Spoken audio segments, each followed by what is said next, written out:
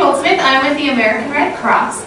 I actually am in charge of all of our preparedness and planning stuff. And so my job is to go out into the community, to groups like yours, and to talk about how you can prepare yourselves in your home for disaster. So we do several different types of preparedness. We do a kid-based youth program. We have a business-based program. We have the program I'm about to show you here, which is our Be Red Cross Ready, which is sort of a multi-tool ready kind of group. And then our last is, we're currently doing a home fire campaign where we're installing smoke alarms into homes that don't have updated or may have expired alarms. So today we're going to talk about what we call our individual preparedness piece, which is Be Red Cross Ready. Our motto is to get a kit, make a plan, and be informed. You'll see as we go through this that that's kind of the reverse. First we want to inform you so that you can make a plan and then you can gather your kit. So we'll go through those steps today. So we'll talk a little bit about the hazards that we experience in our area, some of the questions that you can start asking in your own home and how you can prepare for some of those hazards. What is a disaster kit? And then what to put inside of it, and I've got an example right here, so we'll go through some of those elements and talk about that. How to make a plan and what types of questions you need to be asking when you create your plan so that you can create one that works for your family. And then be informed. How to find out all the information you need to know about the particular disaster that you're experiencing, where to get help, how to find a Red Cross shelter if you need one, things like that. So the first section is to prepare. So these are some of the natural disasters that we experience here in Colorado. So forest fire, flood, tornado, blizzard. We basically can experience everything in Colorado except for a hurricane, a tsunami, and we haven't yet experienced a volcanic eruption. Otherwise, we can experience just about everything. Earthquakes happen, thunderstorms, all manner of disasters in this area. So it's always important to kind of think about the differences between each of those because the way you respond to a forest fire situation is going to be different than the way you respond to a flood situation, etc. So these are some pictures. The one on the top is our Waldo Canyon fire that we had a couple years ago. The next on there is the Manitou floods that happened on 24, which I'm sure you'll remember seeing those YouTube videos. And that's a picture of a tornado that was out east in the Elizabeth area. And of course, we always have our winter storms. So I was here, I don't know if you guys were all here in '97 when we had that really big blizzard and everyone was snowed in, we had power outages and all kinds of stuff from that. So the thing that we respond to the most often is our single-family and multi-family house fires. We respond to a single-family house fire every 9 minutes across the nation. So this is actually way more common and more likely to affect you in your home than any of those large-scale Black Forest, Waldo Canyon type events, even across the whole nation, tornadoes, all of that stuff. So we really emphasize in all of our preparedness that you are home fire prepared because there's a lot of differences between when your own house goes up in flames versus a wildfire and an evacuation and all that kind of thing. So we call them single family or multifamily. So multifamily would be a townhome, an apartment complex, things like that that can affect more than one home. Sometimes, especially in those situations, your home may not have actually had any flame damage, but it might have smoke damage, it might have pipes that burst, things like that that are affected by what happened in a different compartment of the building. So, and then we also do technological and accidental hazards. So that's, we had a train accident up in Monument a few years back where there was a chemical spill and we had to evacuate an area. There's all kinds of semis that come through I-25 that have all types of waste and things like that that might not be safe if they were to get out. And so if there's a car accident, that's the situation we deal with. And chemical leaks, down in Pueblo, they have some facilities that if there were to be a leak, we would have to evacuate. So the second section is our get a kit. So the first questions that you want to ask is what type of container is going to work best. So I have a backpack here, and it's waterproof, and it's durable, and it's portable. So it's kind of our favorite go-to. So it's the best way to kind of get all of your things together. And what I've included in the kit here is I've laid out a couple of different items, and you're welcome to go through this and kind of look at what's in here. But we have a first aid kit over here. Pictures of your family members and your pets or anything that's in the house that, you know, maybe if you're in a situation where you have to get out quickly, this is a way that you can identify who belongs in your household if you're trying to locate them and find them. And that way you've got this picture, so you can put a picture of your dog in the Humane Society as an identifying factor. Duct tape is something we always say you should have. Duct tape can fix so many different problems. And then I laid this out. This is for this is a poncho, but when you're thinking about what you put into your kit, you definitely want to make sure that whatever is in here is seasonal. So, you know, right now you probably don't really need a poncho in your kit, but you might want to put some type of warm blanket, something insulating that you can put inside the kit for the cold weather type response. And then also we recommend that you pack at least a month worth of your meds inside your kit if you possibly can. And not just yours, but your pets as well. So that's the blue container there. Just in case you know, you're out of your home for 2 or 3 or 4 days, you need to be able to do that. Or longer.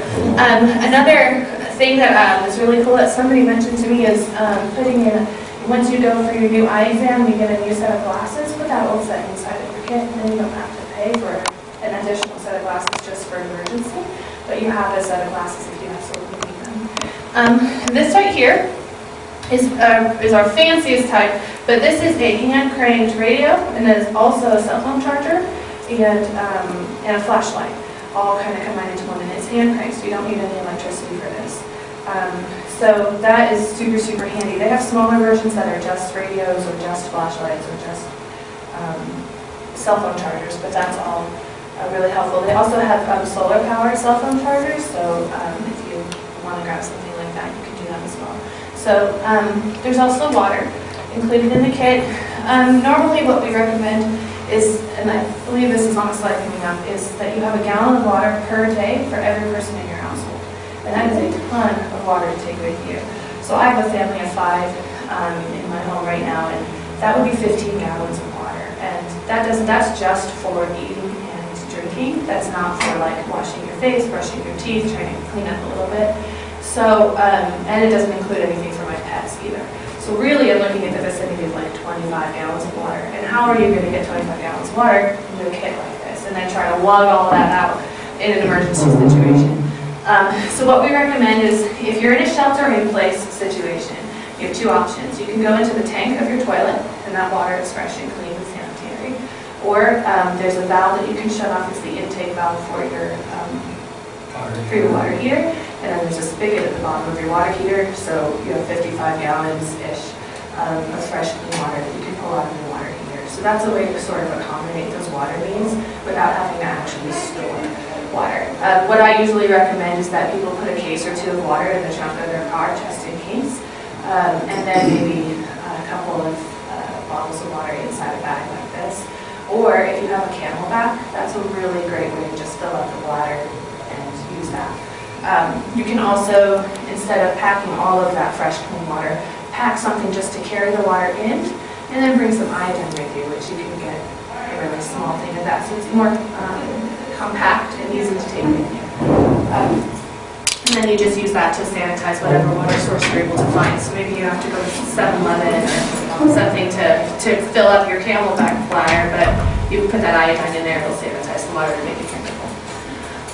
So we recommend that you store the kit near an exit point. So that would be, like for us, our kit is inside our coat closet just by the front door. So that way, as you're going out the door, that's something really fast that you can grab and send with you. And there are 6 basic categories of stuff, which I kind of went over just now. So food, we suggest you have 72 hours of non-perishable food. That's about 2 meals per day per person in your home. Food doesn't have to take up as much room as those cans are there. This right here will feed a family of 4 for 5 days. It has enough calories and protein in it to keep them filled and keep the right amount of calories in it. What age kids? What age of kids? You know what? I think that it has to be. You can't be like infants. They have to have a full set of teeth in order to use it. So it's like, I believe it's like a granola bar type stuff in it. So, and how many days will that feed? this will be a family of 4 for 5 days. No way. Yeah. I have teenage boys. They may have to cut back a little bit on their hunger pains. But the nice thing is you can buy multiples of these and stick them in the bag, and this is not nearly as tedious as grabbing a whole bag full of canned goods. So that's not perishable? No, yeah, this is not perishable. And you can get all kinds of survival food like this at REI or any type of hiking store where they do like long-term Where do you backpacking get that? stuff. This particular one actually comes with a kit that we have on the American Red Cross website, so I'm not sure where they contract that from, but this type of stuff is available all over the place. MREs in the commissary. Yeah, Right. you can. That's another great way to do it. They But also you're not have. going to fit 5 days into a little package like that. Yeah. Well, you might want to get one of these for every meal for those boys. But it is an option. So when you think about what kind of food that you want to put into that kit, it doesn't have to be bulky, heavy food. And the goal is to make it as compact and portable as possible. So there's a lot of options. So of course, water. We said 72 hours of water, 1 gallon per day per person.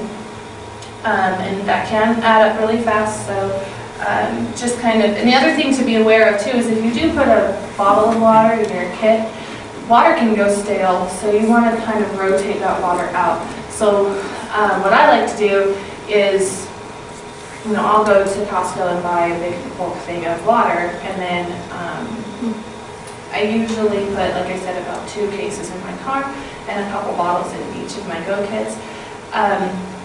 And then every time I change my smoke alarm battery, I go in and I change my water out.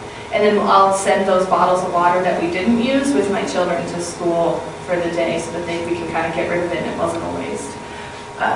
Always recommend that you have a first aid kit. Of course, Red Cross has them, but you can get them just about anywhere. A lot of the stuff in a first aid kit you can actually get just around your house. You don't really need to buy a specific kit for that. So grab some Band-Aids, grab some anesthetic wipes, things like that, and put them all together. This is clothing and bedding. Again, we want to make sure it's seasonal, and I don't recommend you get anything bulky, like the blankets that they're showing in the picture of the jacket. That's just not feasible to take with you. So they have those insulated blankets that you can wear that kind of look like foil. You might have seen like marathon runners use them at the end of a race. And they're really compact, and they pack in just as small as that little poncho bag. So things like that can help you sort of... Space blanket is what they call them. Yeah, space blankets, that's right, you're right. Right, and they look like aluminum foil. Yeah, they look like you're wrapping yourself up in foil, but apparently they're phenomenal for warmth and that kind of thing, so it's really cool. So duct tape, flashlight, don't forget batteries if you can. We found the battery set that came with the flashlight, so we know this kit is complete because the batteries in can haven't been used. But if you buy just the flashlight, make sure to throw in an extra pack of batteries in there. Or if you have the hand cranked that has the flashlight on it, something like that is a good idea. And then some basic tools, a Phillips and a flathead and a hammer or something like that, because you just never know what you're going to need. Sometimes you can buy those in a small kit as well that is easy to stick in the bag. So there's an example of the smaller hand-cranked phone charger. Actually, I should just use this right there. And then hard copy maps, because sometimes the cell phone service will go down in your area during a disaster because the first responders need to use that phone line. And so they block all the other calls so that first response can communicate. So having a hard copy of the map of your area or surrounding areas is always a good idea as a backup plan. We also recommend, as I said, meds, glasses, hearing aids, and a copy of your prescription if you can. It's a really great way to get yourself accommodated for those things if you need them and you weren't able to bring them with you and you don't have an extra in your kit. So any type of identification is a good thing to have with you. Passport, social security card, cash, and this bottom one over here in the corner is your insurance policy. So that's something that people kind of forget about, but you can make copies of what you have, and then it also includes the contact information if you need to get in touch with your insurance agent for accommodations. There are types of homeowners insurance that cover displacement. So even if your home hasn't been marked as damaged or destroyed, you still want to get in touch with your insurance agency. So that's important information. As a Red Crosser, if you come to one of our shelters, we'll need proof of address from you. So you can take an old utility bill and stick it in your bag, and that will count as proof of address. In terms of cash, they do recommend that you have like $1,000 in cash inside your go kit. I think that's a little exorbitant.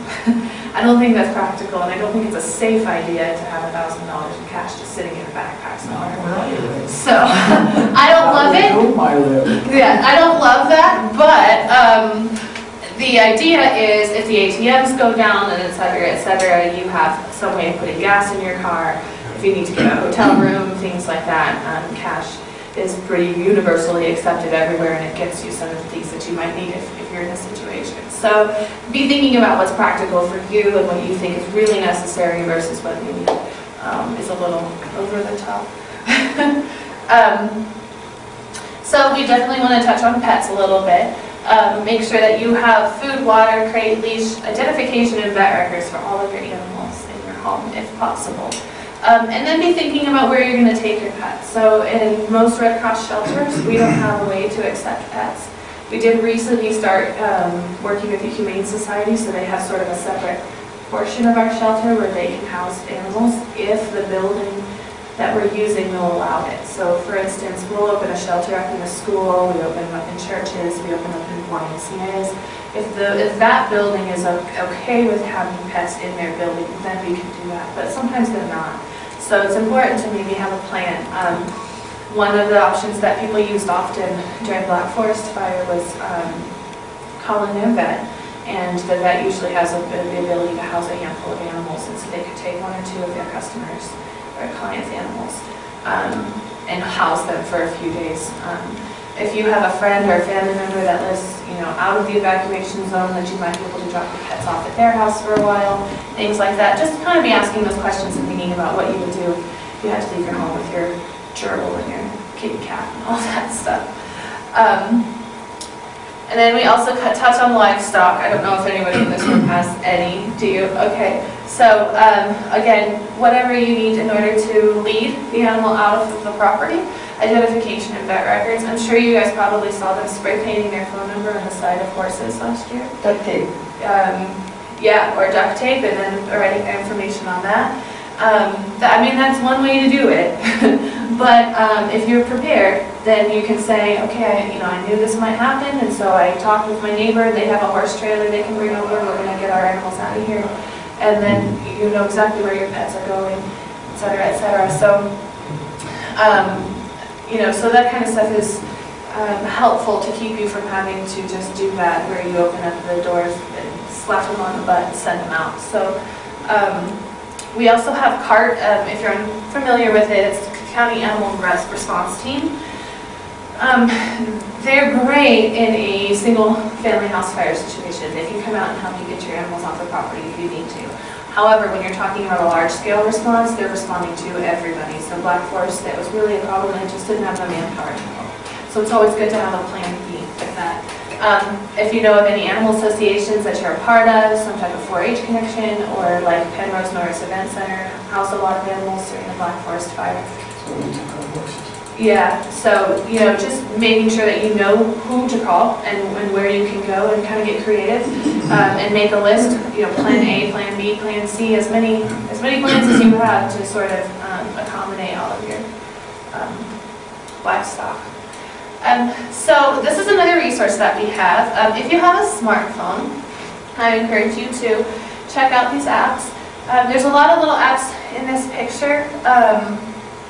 If you go to redcross.org/prepare, and that's our website, you can get all the links. You type in your phone number on the website and it'll send you a text message to download the app. I don't think that you can get these apps in the Play Store. But they're really cool. Each one of them addresses a different topic, and I hope the slide is on. Okay. So we have an app for tornadoes. We have an app for wildfires. We have an app for floods. So you can get a different app for every different type of disaster that you feel like is going to affect your area. And the reason we divide them out is because there's a couple things that these apps do. The first thing is that they'll warn you if your area is under duress for that particular problem. So maybe it's a tornado siren, or if there's an evacuation and your address is included in that. And also, you can program the app to your address so that if you're at work and your home is affected, you'll still get that notification. You don't have to be GPS on property to get that notification. You can also click a button that tells you if your area, maybe you're at work and that's being evacuated, but your home is fine, you can get a notification for that. And then it'll talk you through all the steps that you should take before, during, and after that type of disaster. So we have an example right here. Create your own emergency preparedness kit. So this is something that you'll see on our website, but it's also in one of our apps. And you plug in over here the number of adults in your home, the number of children in your home, the number of pets in your home, and anything else you want to include, livestock or etc. And then you click calculate, and it will tell you that in this case this person needs 1 flashlight, 1 gallon of water, etc., etc. And it'll tell you exactly how much you should consider putting together so that you sort of have a checklist of all of the essentials. And you can always build on that, you can always take away from it if you feel like some of it's unnecessary, but it's a great starting point. It's a great way for you to get going in that.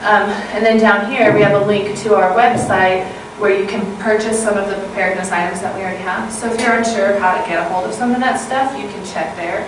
You can price match it, you can look at some of the suggestions for how to accommodate that need, and then maybe check Amazon or eBay or whatever. So that information is at the bottom of the web page. And again, it's all also on every single one of those apps.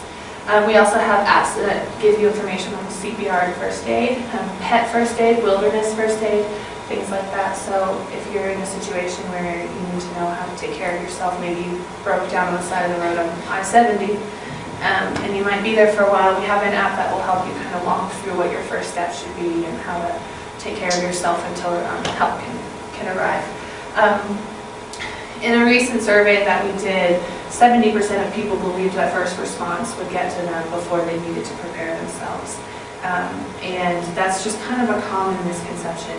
The problem is when it's a large-scale disaster, first response really can only get to about 20% of who they're trying to help in that area within the first 24 hours. So it's really important that you have a couple of days worth of help for yourself, so that you can take care of yourself and your household if they can't get to you just yet.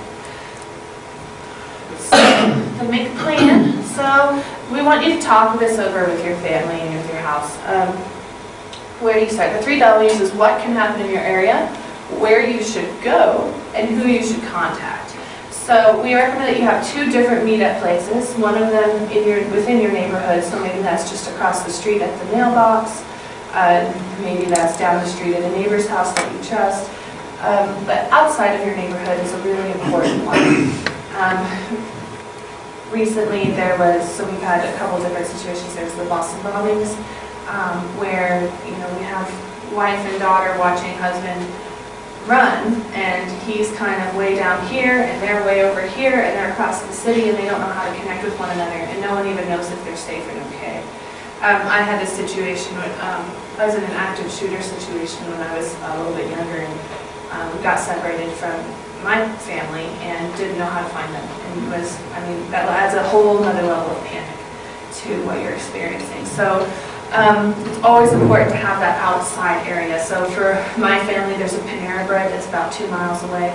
So if my kids are at school, my husband's at work, I'm at work, and we have to evacuate our home and nobody's there, my husband is the one that's going to go home and gather up what he needs, and then I'm responsible for going to Panera Bread to meet my family at Panera Bread. So that's kind of one way to do it. So just be thinking about that. How are you guys going to reconnect with one another if there's a situation where you have to evacuate? We also have these emergency contact cards right here. I don't have any with me today, but I can send a template via email if you're interested. And it just asks for your name, your phone number, and your address, but then on the back side it'll ask for a second contact. Because we also want you to think about who you're supposed to get in touch with. So number 1 is send a text message, don't try to phone. SMS text messaging sends faster and is more streamlined, and it keeps everybody off of the phones so that those first responders can use the phone towers. So text messaging is the best way to get in touch with everybody. But again, sometimes even that text message won't send for a couple hours after you push the send button. So we always recommend that you have an out-of-state contact number. It's easier to use an area code that's out of state and reach outside of our boundaries and tap some of those towers that are maybe in Kansas or Nebraska to try to get to your family. So I have a relative in Southern California that we're all supposed to call and let them know that we're okay. And that way, if my kids call that person and say they're okay, and I still haven't connected with them, and I call that person, they can relay that message to me. Oh, your kids called a few minutes ago, they're fine, and they're at the school, or etc. So having that out-of-state contact is huge. It's a really, really big aspect. So see if you can find somebody that you guys can use as your point of contact just in case there's a problem. What's not on here is we also have what's called safeandwell.org. We started that right after the Boston bombings again because those phone lines were going down and people couldn't kind of connect with one another and get reunited. So safeandwell.org is the website, and what you can do is go on the website and say, I'm John Doe, I live at this address, yes, I was involved in the incident, and I am safe, I am not injured, you can click a series of buttons. I'm staying with a friend, I'm staying with a family member, etc., etc. You can kind of pick what applies to you. And then you can also say, okay, here's, I'm staying with Aunt Sally, here's Aunt Sally's address, here's how you can get a hold of me, etc., etc. You plug that into the computer system, and then your family member that lives in, Virginia, that's like, oh gosh, I heard there was a fire in Colorado, I don't know if it's affecting my family or not. Can go to the website and they can say, well, I know John Doe lives, I've got his address from the last time I sent a Christmas card. So you plug in the address and it can pull up, yes, I'm safe, I'm staying with Aunt Sally, here's how to get a hold of me. So that's a way to reconnect with your family as well. So it's not here on this slide, but that is another thing that we just started doing. It's a really cool asset. So make a plan. So we talked about out-of-state contacts right here. Methods of communication, text messaging, and then also ICE. Do you guys have ICE on your phones? Are you familiar with what that is? In case of emergency. Yep, ICE is case of emergency. Some phones have it as its own category, so when somebody turns on your phone, there's a button for ICE right there, and it'll pull up your emergency contact.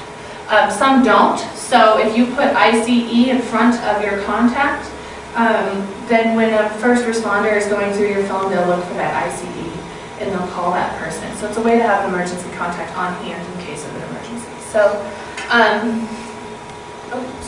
So the alert services is here. You can get apps on your phone that will alert you if there's a situation in your area that you need to be aware of. And then evacuation plans for these 4 major areas. The reason is because each of them are so unique. So if you have a fire in your area, there's going to be an evacuation route that the first response is going to ask you to take. They're going to sort of funnel everybody through a certain route out of the neighborhood. If there's a flood, that may not be necessarily true because if those roadways are flooded, it's good to know several different ways to get out of your neighborhood just in case. If there's a tornado, obviously you're going to kind of hunker down until the tornado passes and then come out of your home.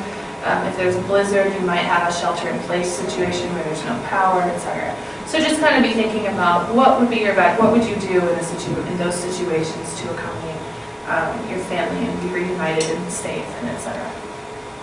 One thing for the smartphones, if you don't have ICE readily available and you have your phone password, it should be a very simple password like 1234, because a lot of times they're trained to just do the simple passwords.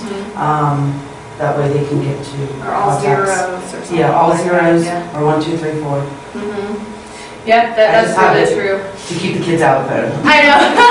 I do too. And actually, my daughter wiped my phone because she coded wrong too many times. So that's fun. I don't know how many of you are military or ex-military or have veteran status or anything like that. But if you are, there are some unique sources for our military, and we can facilitate those. So you can always call the Red Cross if you need to know. But some of them are pretty A lot of the military already know, but it's sort of, so this is sort of review. We have our 24-hour emergency communication, which is our service to armed forces mission. So if you are in a situation where you had to evacuate your home and maybe your soldier is deployed and he needs to know that you had to evacuate your home, you can call us with the SAF line, and that phone number is right here. It's 877-272-7337. 7 days a week, 24 hours a day, 365 days a year. We don't take off Christmas, because you never know when an emergency is going to happen. So that's our emergency communication center. It helps us get relay messages between military families, and it can be a deployment. It could be, maybe he's just out of state doing some training. It doesn't matter. We'll get in touch with him. We have the resources to do that. What we'll need from you, if you do need to get in touch with a service member, is a full name, branch of service, rank, full social security number, not the last 4, date of birth, and his unit, his or her unit, if necessary, even if they're at home or deployed. Here are some of the groups. So depending on which branch of service that you're in, our Army, Navy, Air Force, and Marine Corps all have a version of a family readiness group. So basically it's like a family support unit. So it's all the wives and families of, and husbands of soldiers, the soldiers in the unit kind of getting together. And they have access to the chain of command and et cetera, so they can, if you report it to them, they can also help facilitate you getting in touch with your soldier to let them know you're okay. There's additional military sources on militaryOneSource.mil, which is, again, it's one of those websites that, I'm a military spouse, so it's one that I frequent quite often, so there's a lot of great information there. So this is a little bit about what we recommend for making a plan. So we have sort of recommended that everybody put together a blueprint of the floor plan of your home, and then create 2 exits out of your home that you can,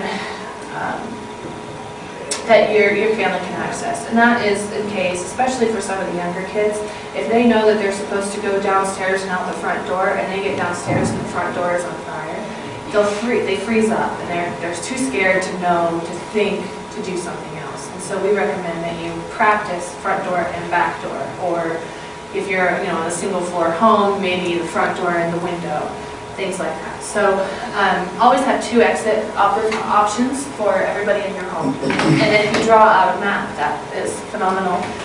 Talk about your meeting location outside of the home. You can draw that on your map as well. So for us, it's the mailbox across the street because we have one of those community boxes.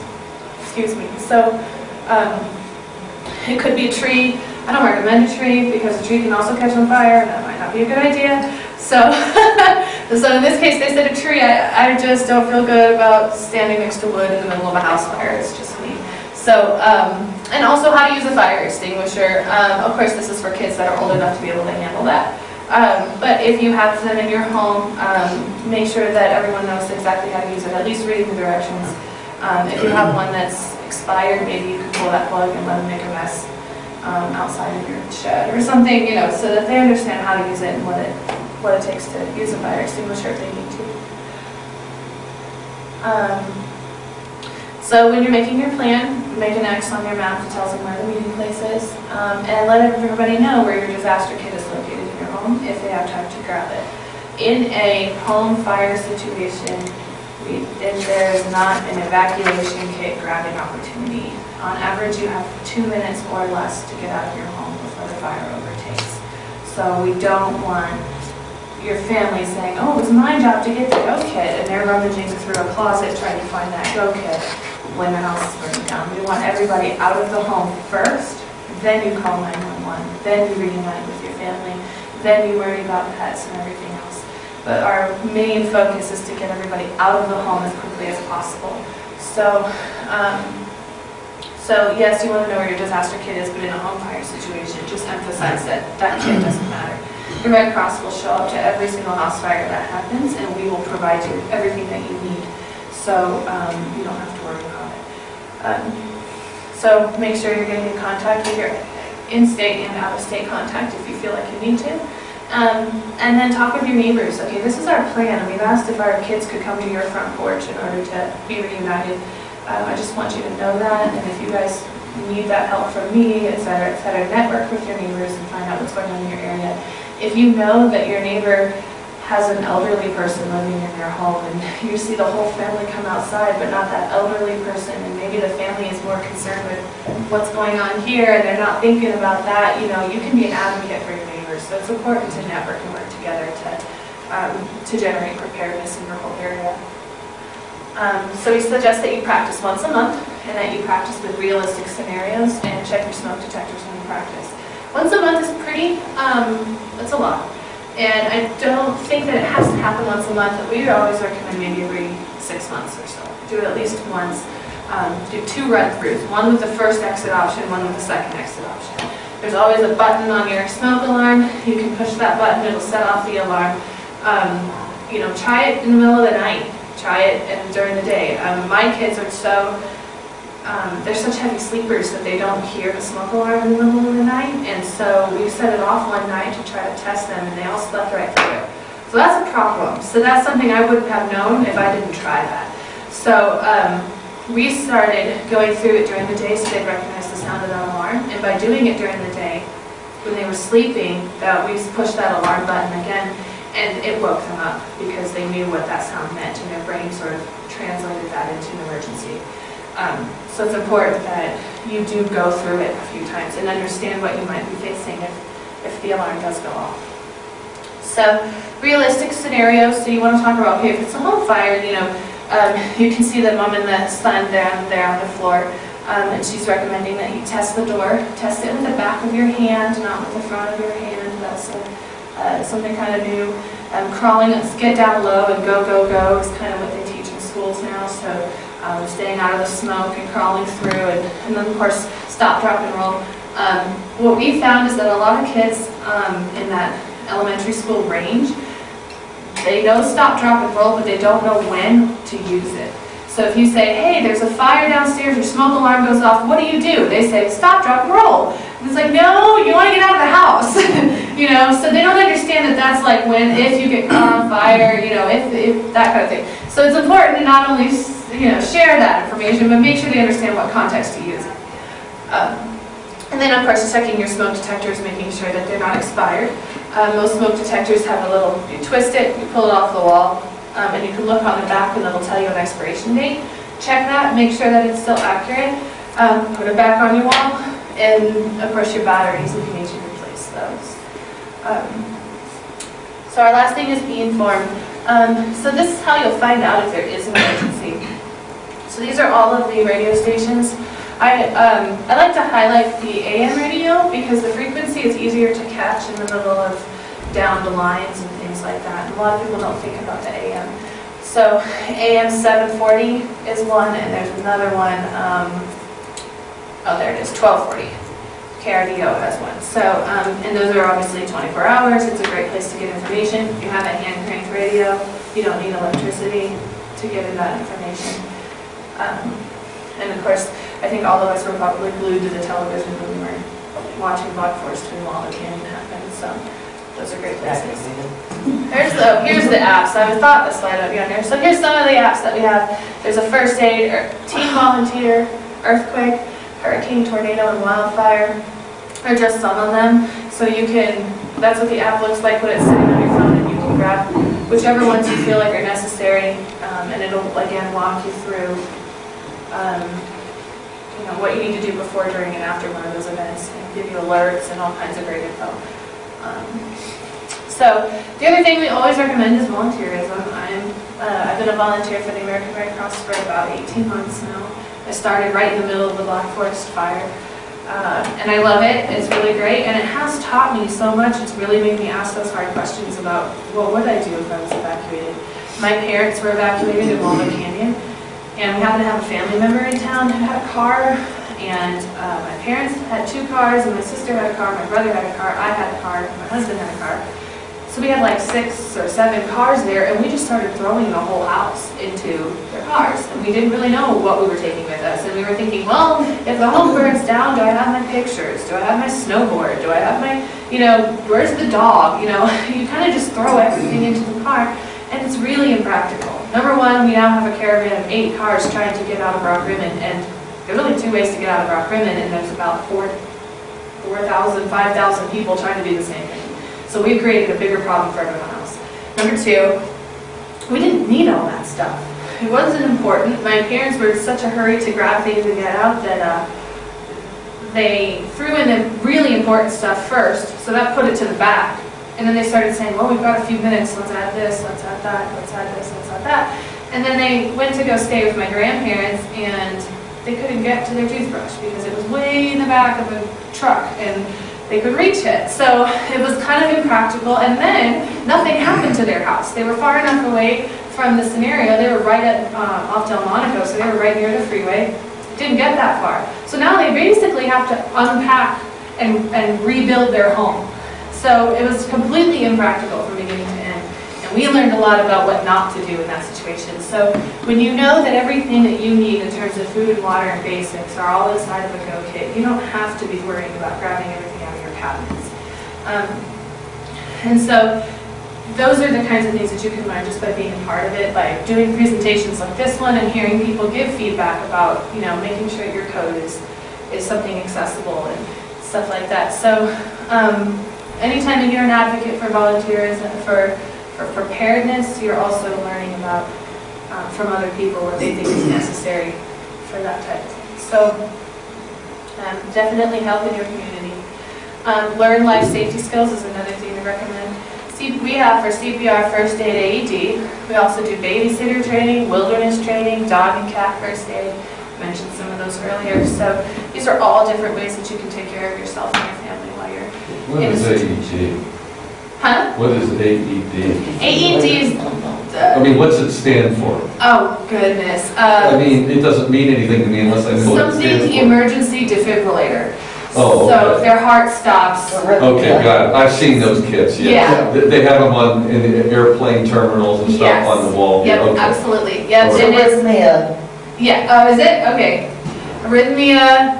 Yeah. Okay, thank you. Yeah, absolutely. I'm like, oh no, pop quiz. But yeah, and really, if you take a CPR first aid AED class, we kind of combine all of them together, and they're if you ever do get in a situation where you need to use them and you open up that package at the airport, all of the step-by-steps are right there. So it's pretty easy. In fact, I've never actually pulled one out because they just said, read the instructions.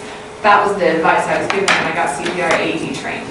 So You don't even really need to read instructions. You turn it on and it tells you what to do. Yeah, Step by exactly. step. Yeah, exactly. So they're pretty intuitive. They're pretty user-friendly across the board. So you don't really need training on it, but just so you know, you can feel comfortable pulling that out if you're in a situation where you need to. So we offer all kinds of different first aid classes. We offer like that 101 level. We offer that 201 level. If you feel like you need to do any of that stuff, you can always call 1-800-RED CROSS. Also, I think the American Heart Association does a lot of that stuff as well. And there are some wilderness and survival groups that you can really get into. Some of those guys are like zombie apocalypse level prepared. So it's a little bit of an overkill, but you can go if you need more ideas. So that's pretty much it. So this is our website, redcross.org Prepare.